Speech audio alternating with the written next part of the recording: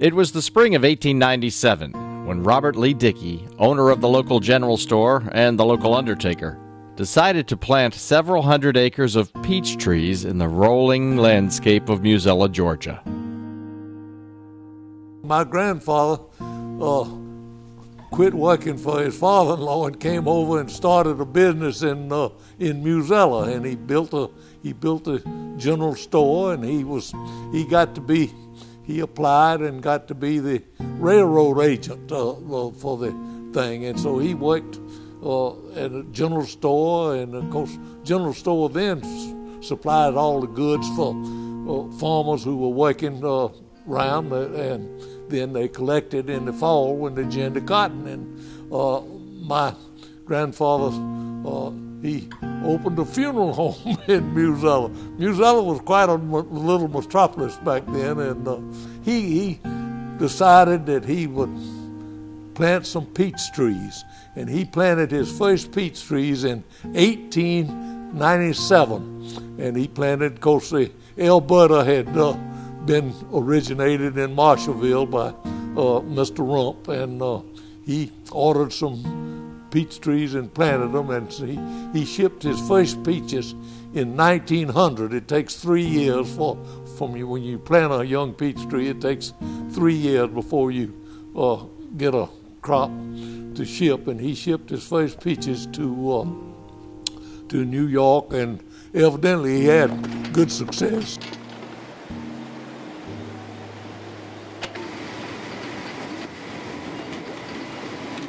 But it was not Robert Lee Dickey I alone who wrote the family story. The succeeding generations have all had their hands in peaches and hope to well into the future. When Robert Lee Dickey I passed, he left the farm in the very capable hands of his grandson, Robert Lee Dickey II. He died in 1969, and then I took over. Of course, his son, my father, came to work, and my father he didn't like farming for some reason. When he graduated from school, he went to Macon and went to work. He sold automobiles, and he opened a store called Dickey Auto Supply Company that was there. And of course, then the Depression came, and of course they had to move back to the country, and he went to work in the store for my grandfather, and he did the bookkeeping for Dickey Farms. But my grandfather was the farmer. I mean, he knew how to grow crops and whatnot. And of course, I had come along by that time, and ever since I was 5 or 6 years old, I rode with my grandfather nearly every day. When school was in section, and then after school we would go look at the peach trees, and we would look at the cotton, and we would look at the pine trees and whatnot. And myself and my grandfather, we had a great rapport. As a boy, Robert's ingenuity impressed his grandfather, once inventing a sundial in the upstairs of the packing house. The manager was running the packing house, and he had a watch. And I would call him down there, and I said, "Mr. L, what time is it?" And he would tell me the time. And it got a nuisance. He said, I got hungry, and I was tired, and I called up. He said, "Don't call me anymore about the time." And so, and I didn't. I rigged up me where the shadows, I took a nail, and where the shadow was at 12 o'clock, I drove a nail. And where the shadow was at 12:15, I drove a nail. And where the shadow was at 12:30, I drove a nail. And I quit asking the time, and they said, "Bob, why aren't you asking what time it is?" And I said, "Well, I can tell." I took them up and showed them where the nails were, and they thought that, my granddaddy thought that was remarkable, that I had rigged up a clock or rigged up a sundial to tell the time during peach season. And so I got credit for that anyway. By 1940, peaches had grown into a commodity Middle Georgia was eager to market. It was the latter days of the Great Depression, and peaches knew nothing of the outside world. They held strong while most folks struggled to hang on. The fruit made princes and paupers of many men, and the Dickeys worked hard to compete among Georgia's new royalty, the peach farmers. Marketing peaches has always been a creative task. In the early 50s, getting fresh peaches as far north as possible required some high-flying techniques. I'll tell you a story that happened with I had this very energetic sales manager back in 1947 or 48, and he had a very good customer in Boston, Massachusetts, and we was shipping all the peaches by rail at that time, and the airlines were just beginning to fly passengers and fly some very expensive freight and everything, and my sales manager and his receiver in Boston at that time, they devised a scheme to sell more peaches in Boston. I mean, we had a tremendous big crop of peaches in that year, and they devised, they said, advertising scheme that they put in the papers in Boston is that buy peaches today that were on the tree yesterday. And that was quite a hit. Well, I've got some pictures and everything of us taking a few bushels of peaches to Atlanta to the airport, loading them on an airplane to go to Boston, which we did, and they unloaded them in Boston and took some pictures of the peaches being unloaded at Boston and delivering them to the supermarkets up there. And it was quite, but we had shipped 8 or 10 railroad cars of peaches up there 4 or 5 days before where the peaches were there, and they had plenty of peaches. We didn't ship but about 10 bushels by air, and we'd shipped 10,000 bushels by rail, and they sold them all as in the supermarkets as on the tree yesterday and in the supermarket today. So that was all the news media in the country picked it up and ran that story for a long time. The days during World War II are fascinating memories for Robert II, known as Mr. Bob around the farm today. Hey, Mr. Bob, how you doing? They trained British flyers. I mean, prior to World War II, they sent some British boys over here to learn to fly the fighters, and one crash landed up in one of our fields.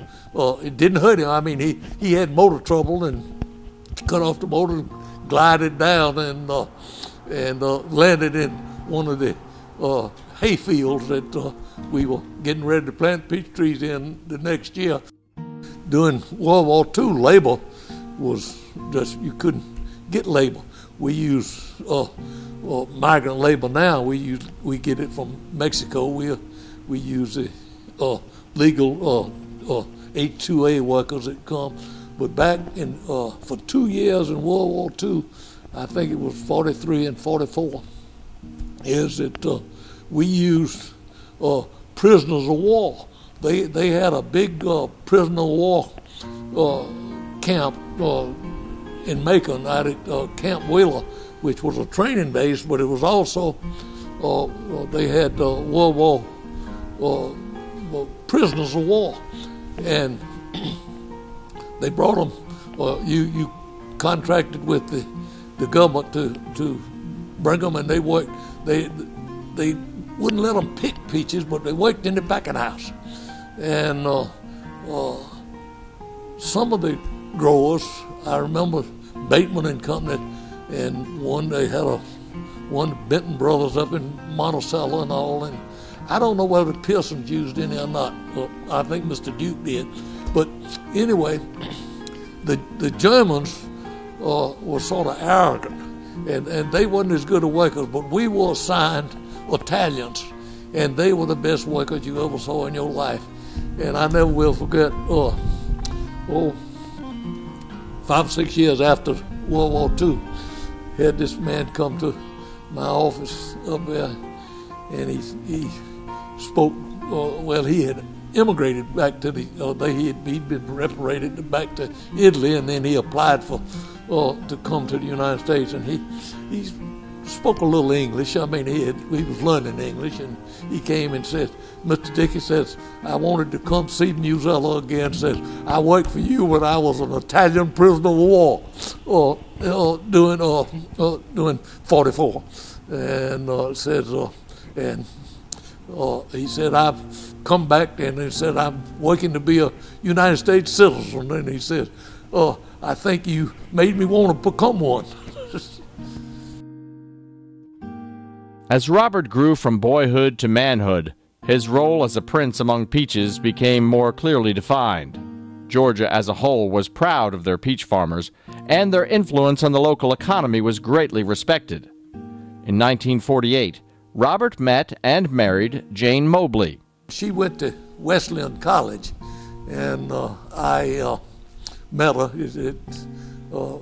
at Wesleyan, and we decided to get married, and I think my family just turned me over to Jane. She'd been a mighty good wife all along. But to tell you something funny, telephones back then were sort of primitive in Musella.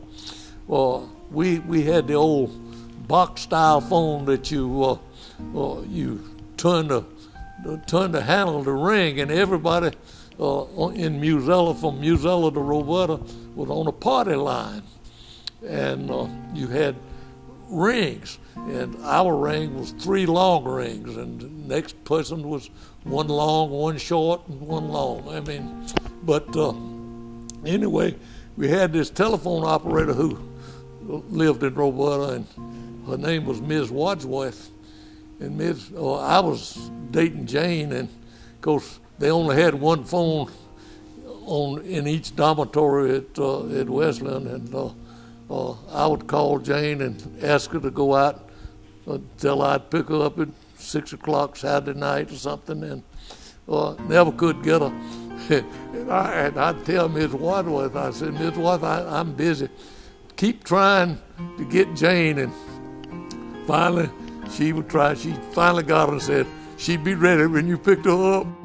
I was a senior at Wesleyan, and he was a friend of my good friends, so that's how we finally got together. But I went out with him a couple of times, and we had a nice time, and we liked each other.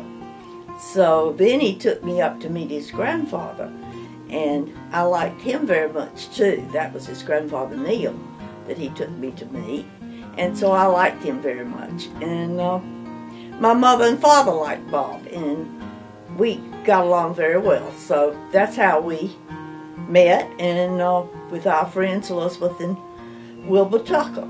They were our friends that he used to take us up on his boat way up yonder Lake Juliet, I think it was, or somewhere up there. But we used to have a very good time on the boat on the afternoons and whatnot. Well, we got together and married, and we've been married 65 years, and it's been 65 wonderful years, and I hope we can keep it up for another. I would love to keep it up for another 65 years.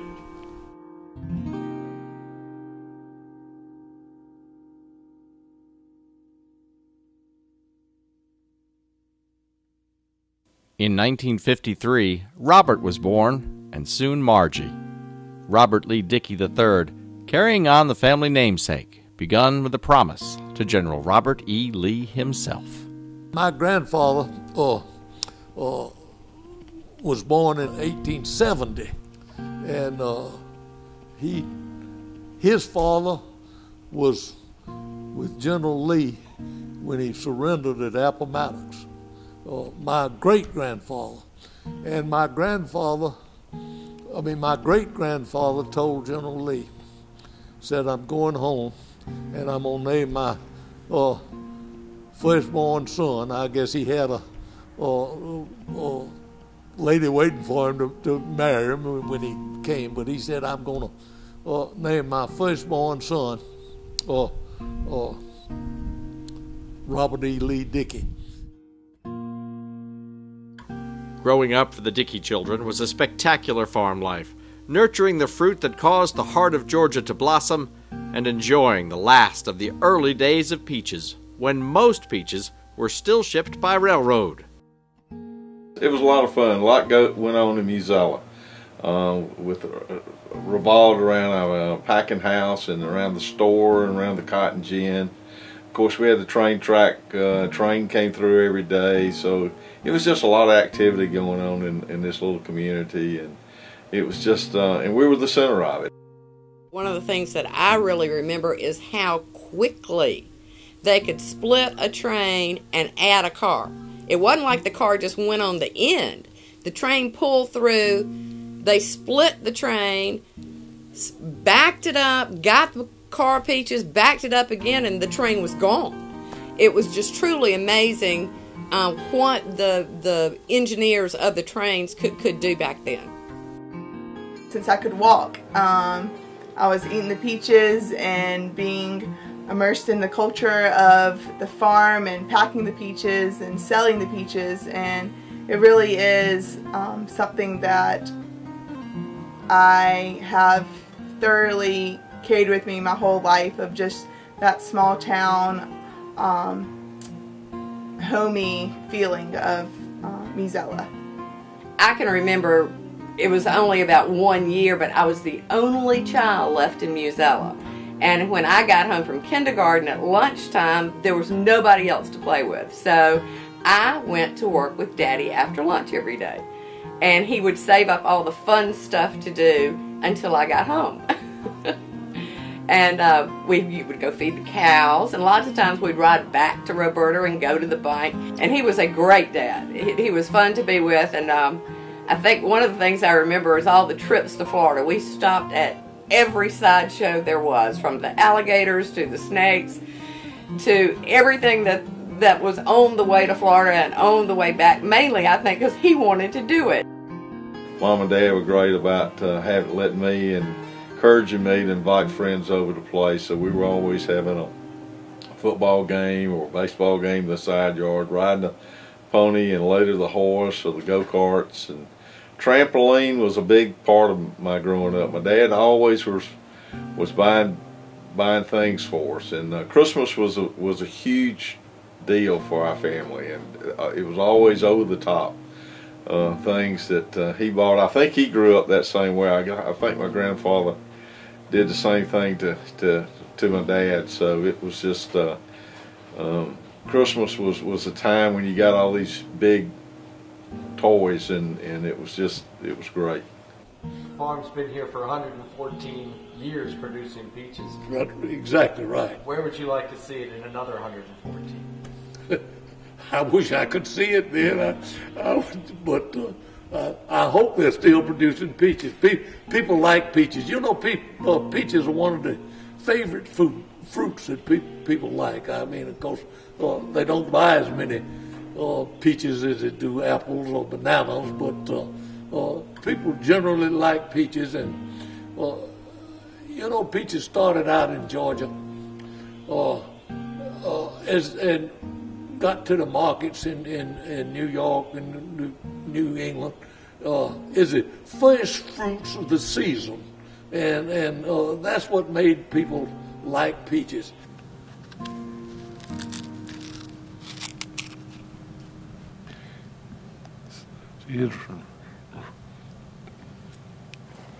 And it's fresh off the tree and real good.